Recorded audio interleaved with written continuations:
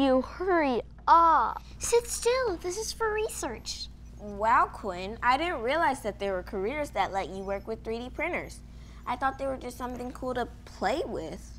Absolutely, they're not just a hobby. 3D printers are popping up in lots of industries, like medicine and architecture. They can create one-of-a-kind products and custom parts. One of a kind, custom, that's kind of like what we do here in the Career Lab. Help kids find their own career pathways. But sometimes, no matter what career you're in, you need someone to help you achieve your life goals, like getting a promotion or being more organized. And that's where life coaches come in. Wait, there's a career dedicated to coaching people in their daily lives? Right. They give you the support and tools needed to tackle whatever's standing in between where you are in life and where you want to be. Oh, I see. Someone who gives you the know-how and motivation and then checks in on you to make sure you're on the right track.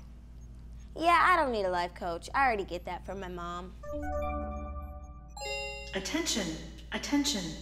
The Office of the Alphabet is calling with an urgent career request. Please stand by. And the letter is A. Awesome! Let's see. Careers that start with the letter A. Anthropologist. Animal trainer. Administrative assistant. Arborist. Someone who's an expert on trees. Auto mechanic. Maybe one who works on fancy sports cars. Aerospace engineer. Nice. That's definitely a high-tech career. You're right about that. This career is always on the cutting edge of science and technology. Let's talk to Dr. Siddharth Gunasekaran, an aerospace engineer who teaches at the University of Dayton. He says we can call him Dr. Sid. Hi, Dr. Sid. Hey, kids. So, Dr. Sid, we've been doing some research, but could you tell us what an aerospace engineer does? So the aerospace engineer does two things. One is that they can work in space-related stuff, but also they can work on airplanes and anything that flies. So in space-related stuff, you get to work with satellites, anything that goes into space.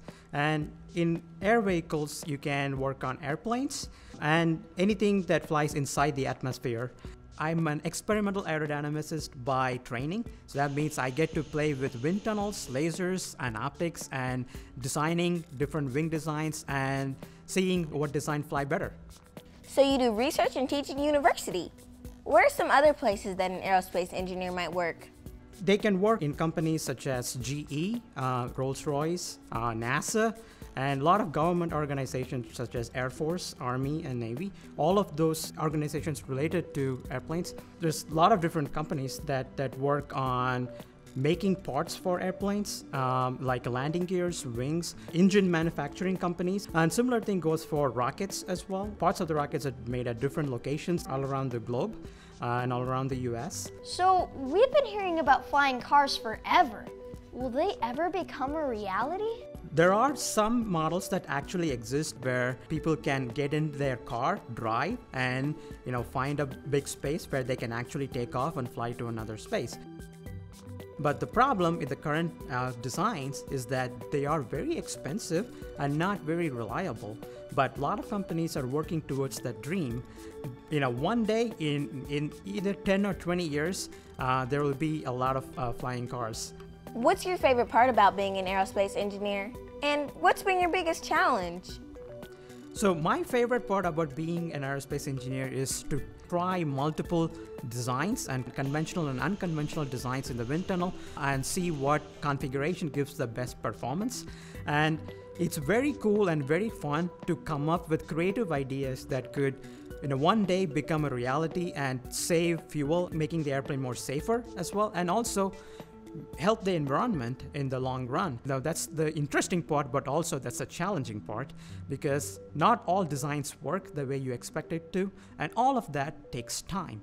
Thanks for talking to us today, Dr. Sid. Bye, kids. Thank you for talking with me today. That was cool. I know. Hey, come look at this.